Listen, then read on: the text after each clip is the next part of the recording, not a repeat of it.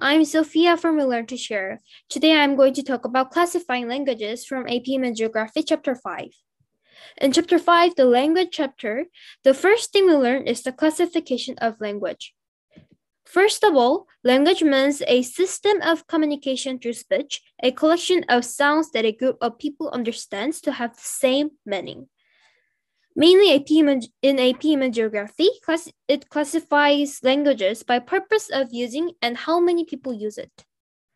First, classify by the purpose of using. Institutional language is a language used in education, work, mass media, and government. It means that they aren't always the actual way people speak. They are the language for a specific institution, like professional language. For example, it could be some of the great difficult terms from the AP Human Geography. Institutional language has a literary tradition. Literary tradition means written as well as spoken. This means written and spoken language. For example, there is English using Roman alphabet. Next is classifying by how many people use it. I organized by the order of developing to extinct. Developing language is spoken in daily use by people of all ages, from children to elderly individuals, and has literary tradition. Vigorous language is spoken in daily use by people of all ages, but lacks a literary tradition. Next is threatened language. Threatened language is used for face-to-face communication but is losing users. Dying language is still used by older people but is not being transmitted to children. It means language that are not being taught to children by their parents and are not being used actively in every matters. Endangered language is a language at risk of extinction because it has few surviving speakers.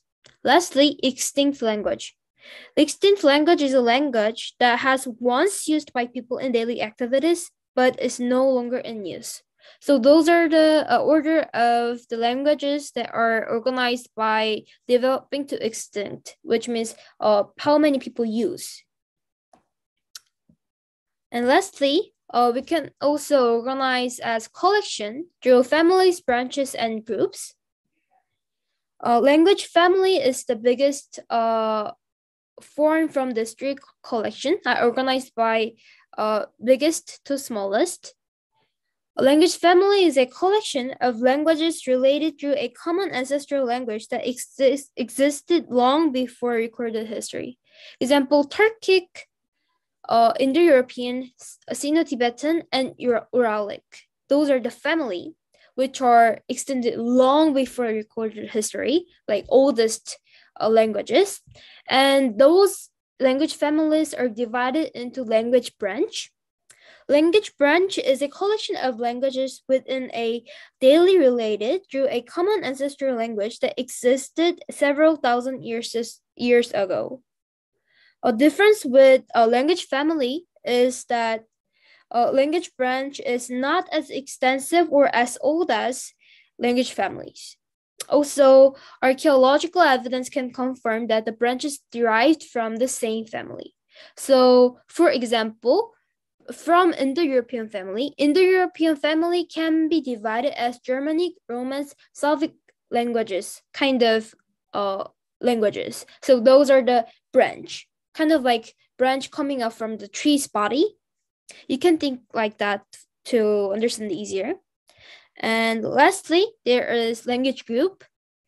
Language group is a collection of languages within a branch that shares a common origin in the relatively recent past and displays many similarities in grammar and vocabulary.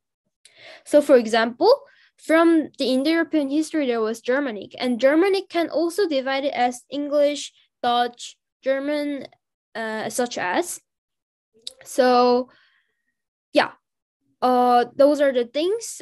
This is how we organize as collections. So mainly their difference is how much they are old and how much they're old and how it is related to each other.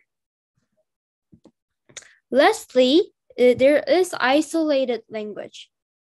Isolated language is a language unrelated to any other, and therefore they're not attached to any language family. Those arises through a lack of interaction with speakers of other languages.